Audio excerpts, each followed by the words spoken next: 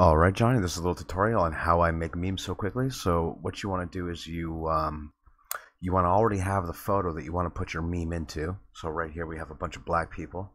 And then we're going to find our victim, which here is you. We're going to go here. We're going to go to the Windows snipping tool. We're going to go to New. And we're just going to snip little John here. There we go. Going to copy that. Paste that here. Oh, look at, there you are. Look at that. Then what we're going to do is we're going to go up to the left here. We're going to freeform select and make sure you have transparent selection. And then we're just going to go ahead and cut a little circle out around you here. There you go. Look at that. Looking beautiful. There we go. And we take you. Then we're going to want to cut all the extra off, so we do something like that.